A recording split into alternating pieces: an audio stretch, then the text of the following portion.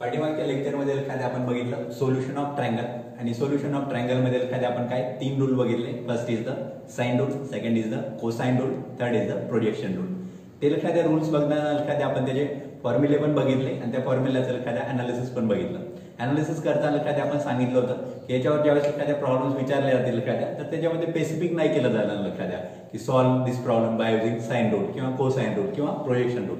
तर एखाद्या आपल्याला ठरवायला लागेल की कुठला रूल वापरायचा आहे. तर त्याच्यामध्ये एखाद्या तुम्ही या सेक्शनवरचे ज्यावेळेस पण एखाद्या प्रॉब्लेम सोडवणार आहे त्यावेळेस एखाद्या एक सवय लावून ठेवा एखाद्या की फॉर्म्युले एखाद्या लिहिलेले असू द्या. त्याचं कारण एखाद्या तुम्हाला ते फॉर्म्युले आठवण्यामध्ये काय तुमची मेहनत नाही जावं एखाद्या. तुमचं मेन फोकस एखाद्या प्रॉब्लेमवर असू द्या. तेव्हा लक्षात द्या इथं काय सगळीच्या सगळी फॉर्म्युले लिहिलेत. First is the sine rule, हे काय एखाद्या cosine rule, third is the projection rule. तर एखादी ही सवय असू द्या. ज्यांना कोणाला एखाद्या भीती वाटते ना सर परीक्षेमध्ये कसं चालेल एखाद्या असं तर त्यांना एखाद्या खूप फ्रँकली सांगतो की प्रॉब्लेम एवढे सोडवायला एखाद्या याच्यावरचे की ते फॉर्म्युले एखाद्या ऑटोमॅटिक लक्षात राहतील. आणि एक लक्षात लॉजिक आहे, फॉर्म्युले एखाद्या पाठ करण्यात काय अर्थ नाही एखाद्या, फक्त ते लॉजिकने लक्षात ठेवा. तर आपण एखाद्या सेक्शन स्टार्ट करतोय. काय एखाद्या section that is the problems on sign, cosine and projection rule. त्यातला एखाद्या आपण फर्स्ट प्रॉब्लेम बघायला स्टार्ट करतोय. काय बघा first problem, if a is equal to 2 b is equal to 3. आपल्याला माहिती आहे एखाद्या these are the standard notation. a आणि b काय एखाद्या साइड्स ऑफ ट्रायंगल आणि दुसरं काय दिलं एखाद्या sin a is equal to 2/3. आणि आपल्याला विचारलंय का एखाद्या फाइंड अँगल b. आता याच्यामध्ये एखाद्या दोन काय म्हणतात ते एखाद्या लॉजिक आहेत की आपल्याला एखाद्या कुठला रूल वापरायचा. त्यातलं एखाद्या पहिलं लॉजिक काय एखाद्या आपल्याला sin a दिलंय. याचं इम्प्लाइज मिनिंग काय एखाद्या साइन फंक्शन दिलंय. याचा अर्थ थोडं क्लिक होत आहे. काय क्लिक होत आहे एखाद्या साइन रूल वापरायला पाहिजे. पण त्याच्यावरनं सगळं नाही समजणार. दुसरा विचार काय एखाद्या, दुसरा विचार बघून एखाद्या ए साइड दिली, बी साइड दिली, अँगल कुठला दिला एखाद्या ए. साइन ए दिले म्हणजे काय एखाद्या ए साइडच्या अपोजिट अँगलचं साइन फंक्शन दिलंय आणि आपल्याला काय विचारलं एखाद्या बी साइडच्या अपोजिट अँगल. याचा अर्थ आपण बघितलं होतं एखाद्या साइन रूल म्हणजे काय एखाद्या रेशो कोणाचा एखाद्या साइड आणि करस्पॉन्डिंग अँगल साइन फंक्शन मध्ये. म्हणजे आपल्याला ए दिलंय, साइन ए दिलंय, दुसरं काय एखाद्या बी दिलंय आणि आपल्याला काय एखाद्या साइन बी काढायचं आहे. साइन बी काढलं एखाद्या त्याच्यावरून आपल्याला बी ची व्हॅल्यू माहित होऊन जाईल. म्हणजे एखाद्या प्रॉब्लेमच्या अनालिसिस वरून आपल्याला लक्षात येते की आपल्याला काय कुठला रूल वापरायचा आहे, साइन रूल वापरायचा आहे. तर एखाद्या साइन रूल मधला आपण पहिला दोन टर्म घ्यायला स्टार्ट करू. काय बघा मी ॲज इट इज लिहितोय. साइन रूल मधला एखाद्या formula that is a by sine A is equal to काय म्हणता एखाद्या बी by sine B. Value put करायला स्टार्ट करतोय. ए ची व्हॅल्यू काय एखाद्या that is the 2 divide by sine ए. बघा त्यांनी ए दिलं नाही, डायरेक्ट काय साइन ए ची व्हॅल्यू दिली. सोपं करून दिलं एखाद्या आपल्यासाठी. साइन ए ची व्हॅल्यू काय 2/3 इज इक्वल टू बी काय दिलं एखाद्या आपल्याला बी दॅट इज द 3 आणि डिनॉमिनेटर काय एखाद्या साइन बी ला sine be as it is. आता एखाद्या जे जे काही कॅन्सल होते एखाद्या ते कॅन्सल करायला स्टार्ट करतो. काय काय बघा 2 ए डिनॉमिनेटरला 2 काय होईल 2 1 जा 2 2 1 जा 2.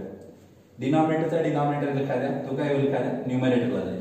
आरएचएस मध्ये काही चेंज नाही एखाद्या. इकडे काय 1 राहिले म्हणजेच काय एखाद्या 3 न्यूमरेटरला गेलं दॅट इज 3/1.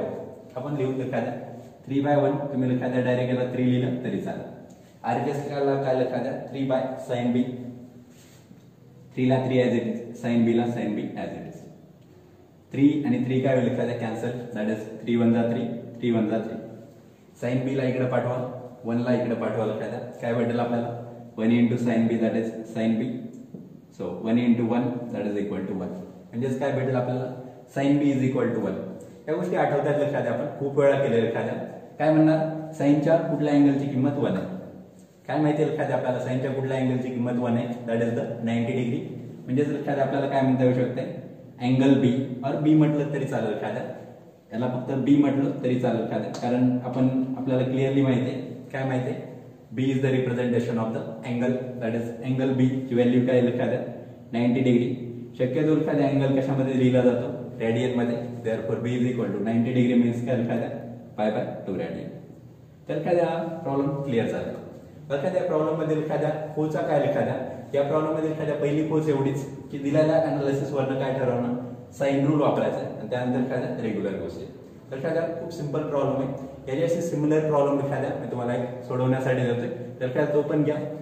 इफ वगैरे नाही देत एखाद्या, डायरेक्ट तुम्हाला वर्डिंग समजून घ्या. त्याच्यामध्ये फक्त एखाद्या व्हॅल्यू पुट करतोय. पण एखाद्या सेकंड प्रॉब्लेम इकडे दाखवतोय. इफ काय म्हणतो एखाद्या a is equal to 1 b is equal to 1 आणि आणखी काय दिलं एखाद्या साइन ए देण्याच्या वेळी काय एखाद्या ए दिलंय म्हणून आपण angle A is equal to 45 degree आणि आपल्याला काय एखाद्या विचारले angle B विचारलाय, find the angle बी. तर एखाद्या पहिल्यांदा हा प्रॉब्लेम व्यवस्थित समजून घ्या एखाद्या, त्यानंतर एखाद्या लिहून घ्या आणि त्यानंतर एखाद्या हा प्रॉब्लेम ट्राय करा. तो प्रॉब्लेम एखाद्या जर हे झाल्यानंतर एखाद्या आपण त्याचा आन्सर देऊ, जर नाही आला एखाद्या तर तुम्ही ग्रुपवर वगैरे टाकू शकता. तर पहिल्यांदा हे लिहायला स्टार्ट. सगळ्यांनी एखाद्या हा प्रॉब्लेम सोडवला असेल. That is a is equal to 1, B is equal to 1, angle A is equal to 45 degree आणि काय विचारलं होतं एखाद्या find the angle value of the angle बी. तर काय त्याचा आन्सर लिहितोय. That is value of angle बी एखाद्या दॅट इज द 45 डिग्री किंवा त्याला एखाद्या तुम्ही रेडियन मध्ये लिहू शकता. That is the π/4 radian. तर एखाद्या तुमच्यापैकी सगळ्या ज्यांचा एखाद्या आला असेल एखाद्या प्रॉब्लेम त्यांचं कौतुक होईल. एखाद्या ज्यांचा नसेल आला एखाद्या त्यांनी कॉमेंट बॉक्स मध्ये टाका किंवा एखाद्या आपल्या व्हॉट्सअप ग्रुपमध्ये एखाद्या ऍड करा. तो क्वेश्चन एखाद्या तुम्हाला सोडून पाठवला जाईल. आता एखाद्या आपण नेक्स्ट प्रॉब्लेम बघायला स्टार्ट करतोय. काय प्रॉब्लेम आहे बघा, थोडं वर्डिंग वेगळं आहे. एखाद्या इन ट्रायंगल एबीसी काय दिलंय, angle A is equal to 30 degree, angle B is equal to 60 degree, angle C is equal to 90 degree आणि विचारलंय काय एखाद्या आपल्याला find the ratio of its sides. बघा आता थोडं विचार करायला स्टार्ट करू. किती अँगल दिलेत आपल्याला, तिन्ही अँगल दिलेत आणि काय विचारलं एखाद्या find the ratio of its sides म्हणजे काय तिन्ही साइडचा रेशिओ विचारलाय. म्हणजेच एखाद्या आपल्याला काय दिलंय ए बी आणि सी, कॅपिटल एबीसी दिलंय आणि आपल्याला काय विचारलं एखाद्या स्मॉल एबीसीचा रेशिओ विचारलाय. म्हणजे एखाद्या पहिल्यांदा हे स्टेटमेंट ऐकलं की आपल्याला काय लक्षात यायला पाहिजे, आपल्याला क्वेश्चन हा विचारला एखाद्या find A is to be is to C. तर एखाद्या आपल्याला फाइंड आउट करायचं. आता एखाद्या पहिल्या अनालिसिस जे एखाद्या आपण बघा रूल कुठला वापरायचा बघा एखाद्या लगेच आठवायला स्टार्ट होईल. साइन रूल काय बघितलं आपण, ए by sine A, B by sine B, C by sine C. याचा अर्थ काय एखाद्या रेशिओ एखाद्या कोणाचा, साइडचा आणि अँगलचा. याचा अर्थ काय एखाद्या तिन्ही अँगल माहित असतील तर आपण काय तिन्ही साइडचा रेशिओ इझिली काढू शकतो. ते कसं ते बघायला स्टार्ट करू. काय म्हणतो एखाद्या आपल्याला कुठला रूल वापरायचा, साइन रूल वापरायला स्टार्ट करायचा. काय म्हणतो बाय युजिंग साइन रूल. कुठला रूल वापरणार एखाद्या साइन रूल. साइन रूल लिहितोय एखाद्या एकदा कसं वापरायचं ते बघू. काय एखाद्या ए by sine A is equal to be by sine B is equal to C by sine C. बघा ए by sine A is equal to be by sine B is equal to C by sine C. बघा हा ratio constant आहे. ए by sine A is equal to be by sine B is equal to C by sine C. याचा अर्थ तिन्ही याचा ratio same आहे. लक्षात मी याला असं म्हणू शकतो ना तिघांचा रेशो सेम आहे आणि त्याची व्हॅल्यू काय म्हणतो मी के आहे. लक्षात ते जर आलं ना तर आता मला इक्वेट करता येईल. काय करतो एखाद्या फर्स्ट ए बाय साइन ए कशाला इक्वेट करतो के सोबत. ए by sine A is equal to के. जर एखाद्या मी या दोघांना जर इक्वेट केलं एखाद्या तर मला काय दिसेल साइन ए कशामध्ये इकडं डिव्हिजन मध्ये, तिकडे गेलं काय होईल मल्टिप्लिकेशन मध्ये. मला असं लिहिता येईल का बघा ए is equal to K into sine ए. बघा थोडं जर कन्फ्युजन असेल क्लिअर करू. ए बाय साइन ए आणि के बघा ना काय या चारही टर्म इक्वल आहे. त्याचा अर्थ काय फर्स्ट आणि फोर्थ टर्म इक्वेट करू शकतो मी. ए by sine A is equal to K. Sign इकडे डिव्हिजन मध्ये, इकडे गेलं मल्टिप्लिकेशन मध्ये. काय भेटलं मला ए is equal to K sign ए. आता सिमिलरली सांगता येईल ए is equal to K sign ए. काय म्हणता येईल मला बी is equal to K into sine B आणि आणखी काय म्हणतात एखाद्या C is equal to K into sine C. That is C is equal to K into sine C. बघ काय माहित झाले एखाद्या मला ए ची व्हॅल्यू माहित झाली इन टर्म्स ऑफ के आणि साइन ए, बी ची value in terms of K and sine B, C ची value in terms of K and sign C. आता एखाद्या काय काढायचं मला रेशो काढायचा आणि रेशो काढायला स्टार्ट करू. बघ काय रेशो पाहिजे ए is to be is to C. काढायला स्टार्ट करतो. ए is to be is to C is equal to ए ची व्हॅल्यू काय एखाद्या आपल्याकडे के इंटू साइन ए लिहितो एखाद्या ए इज इक्वल टू काय एखाद्या के into sine A is to be ची व्हॅल्यू के इंटू साइन बी, के इंटू साइन बी, सी ची व्हॅल्यू काय एखाद्या के इंटू साइन सी. बघा एखाद्या रेशो मधील एखाद्या कॉमन गोष्ट काय माहिती आपल्याला जे पण एखाद्या सेम गोष्टी आहेत एखाद्या सगळीकडे त्या काय होतील कॅन्सल. बघा इथं के इथं के इथं के सगळीकडचं के काय होईल एखाद्या कॅन्सल. केला कॅन्सल करतोय. दिस के and this K get cancel. एखाद्या इथं दिस not the equal to ratio एखादा काय म्हणतो एखादा is to K sign A K sine B K sign C सगळीकडचं काय एखादा की कॅन्सल झालं. आता काय राहिलं एखाद्या that is sine A is to sine B is to sign C. आता काय करायचं एखाद्या फक्त आपल्याला ए बी आणि सी च्या ज्या व्हॅल्यू दिल्या ते पुट करायला स्टार्ट करायचं. काय काय व्हॅल्यू दिल्या एखाद्या आपल्याला angle A that is a is equal to 30 degree B is equal to 60 degree आणि C is equal to 90 degree. त्या व्हॅल्यू आपण पुट करायला स्टार्ट करू. काय होईल बघा ए ची value that is 30 degree sine of 30 degree is to be ची value 60 degree sine of 60 degree C ची व्हॅल्यू काय एखाद्या that is 90 degree so sine of 90 degree. आता फक्त एखाद्या आपल्याला काय व्हॅल्यू लिहायला स्टार्ट करायचं बघा साइन 30 ची व्हॅल्यू काय एखाद्या sign 30 is equal to 1/2 so that is the 1/2 is to.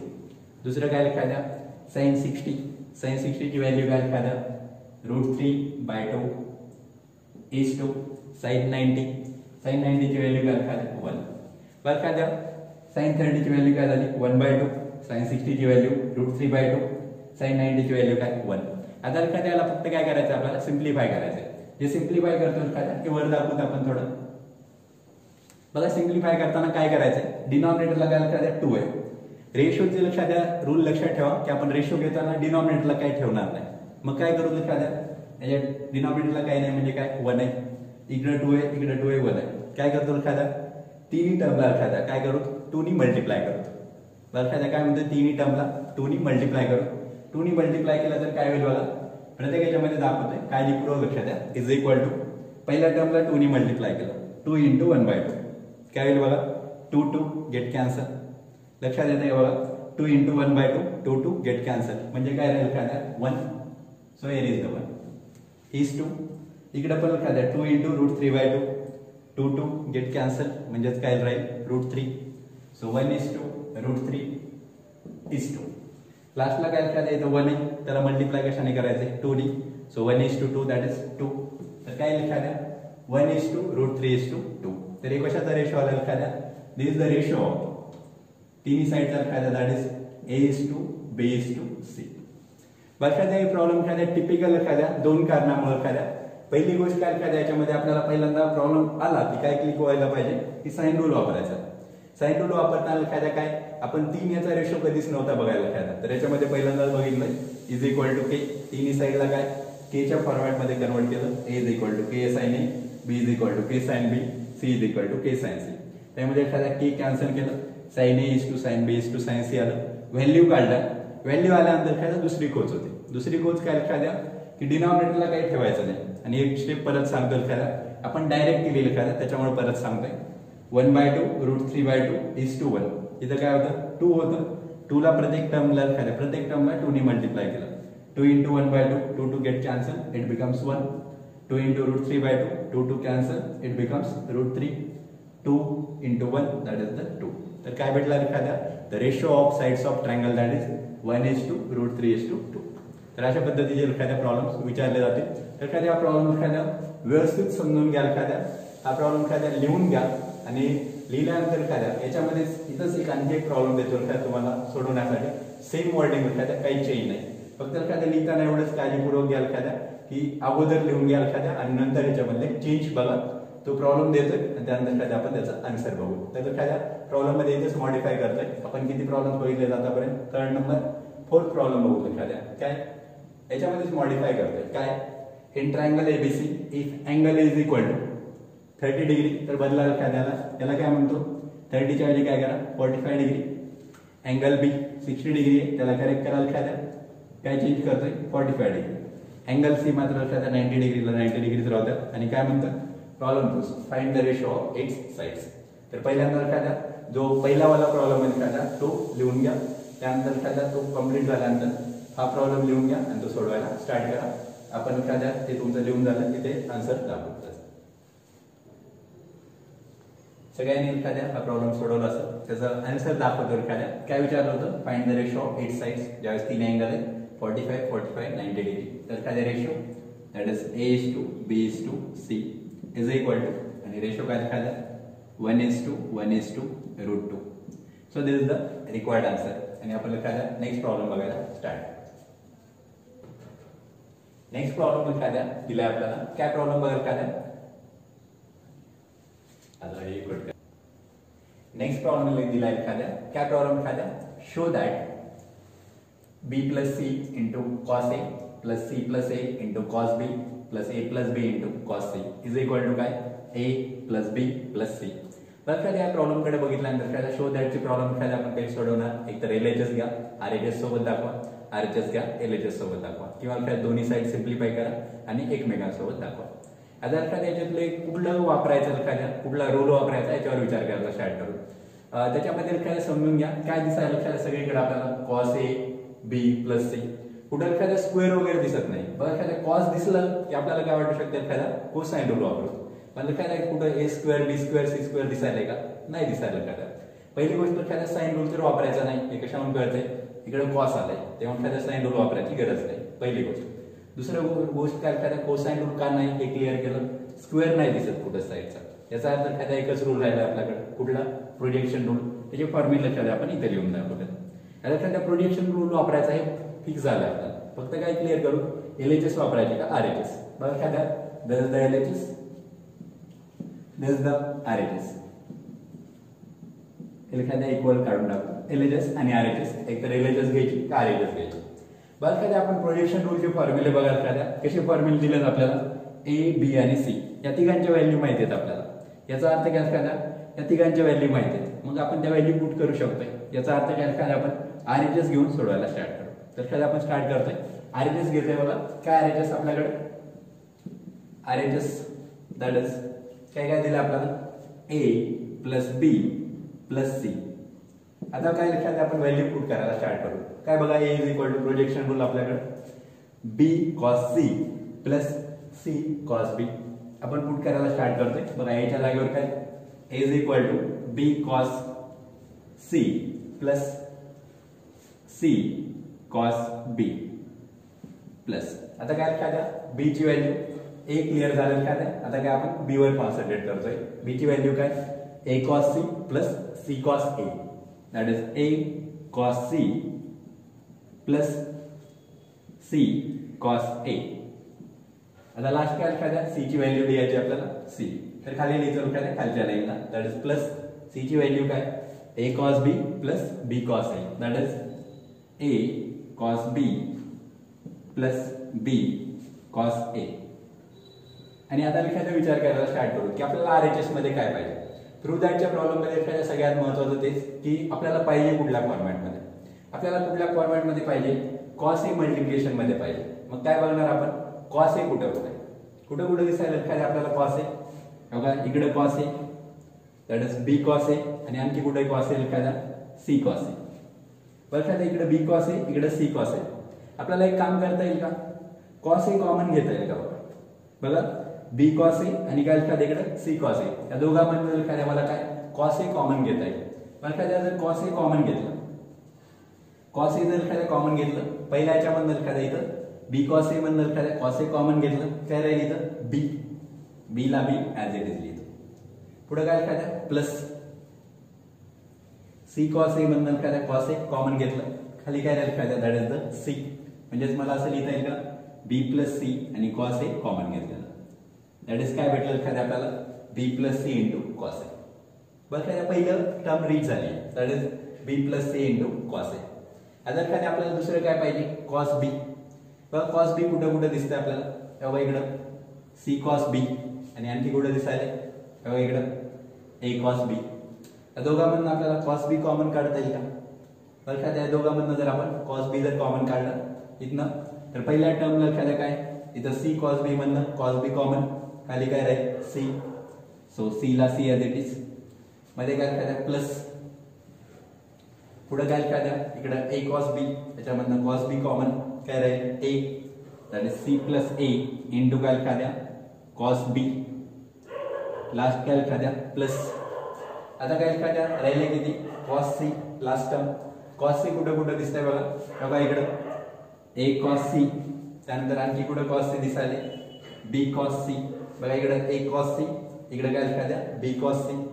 Cos C common काढू लक्षात द्या. कॉस सी जर कॉमन काढलं तर पहिल्या इथं काय लक्षात द्या टर्म राहील दॅट इज द ए. एला ए ॲज इट इज. पुढे काय लक्षात द्या इथं कायच्या पाठीमाग काही चिन्ह नाही म्हणजे काय लक्षात द्या plus that is plus B cos C. Cos C common काय राहील लक्षात द्या that is the B. So A plus B into cos of C. आणि लक्षात द्या एक साइड बघा दिसते कुठं बी plus C into cos A. बघा बी plus C into cos A. दुसरं काय C plus A into cos B that is C plus A into cos B plus last term काय लक्षात द्या ए plus B into cos C A plus B into cos A. याचा अर्थ काय लक्षात द्या ही जी पण टर्म तयार झाली लक्षात द्या that is required the LHS. So this is equal to LHS. म्हणजे लक्षात द्या आपल्याला डायरेक्ट सांगता येईल आपण घेताना काय घेतली होती RHS आणि डायरेक्ट इक्वल टू काय आली LHS. म्हणजेच काय लक्षात द्या हे प्रूव्ह झाले. तर लक्षात द्या या पद्धतीच्या लक्षात द्या सगळ्या प्रॉब्लेम्स वरनं लक्षात द्या एवढीच गोष्ट क्लिअर झाली की लक्षात द्या प्रॉब्लेम्स किती पण टिपिकल असू द्या किती पण सिंपल असू द्या आपल्याला लक्षात द्या दोन गोष्टीवर कॉन्सन्ट्रेट करायचं आहे. एक तर लक्षात द्या काय जे फॉर्म्युले त्यांचं काय लक्षात द्या अनालिसिस व्यवस्थित करता यायला पाहिजे आणि दुसरी गोष्ट लक्षात द्या फॉर्म्युले पाठ करायची गरज नाही. तर लक्षात द्या आजच्या लेक्चरमध्ये लक्षात द्या जे पण प्रॉब्लेम्स लक्षात द्या सोडवून घेतले जे पण सोडवायला दिलेत लक्षात द्या ते सगळेच्या सगळे प्रॉब्लेम्स लक्षात द्या सोडवा. परत लक्षात द्या एकदा हे सोडवत चला. हे लेक्चर लक्षात द्या कमीत कमी लक्षात द्या 2 वेळा बघा आणि जे पण लक्षात द्या डाऊट्स आहेत मग ते प्रॉब्लेम सोडवताना आलेले असतील लक्षात द्या किंवा कुठली गोष्ट समजताना म्हणजे सोडून दिलेले समजताना आलेले डाऊट असतील किंवा लक्षात सोडवायला दिलेले प्रॉब्लेम जर आले नसतील तर लक्षात द्या त्याचे लक्षात द्या ते जे पण आहे लक्षात द्या तर ते व्हॉट्सअप ग्रुपचं लिंक देतो लक्षात द्या खाली तर त्या व्हॉट्सअप ग्रुपवर तुम्ही क्वेश्चन ऍड केले तरी चालतील. तर ठीक आहे आपण थांबतो या ठिकाणी बाकी आपण नेक्स्ट लेक्चरमध्ये कंटिन्यू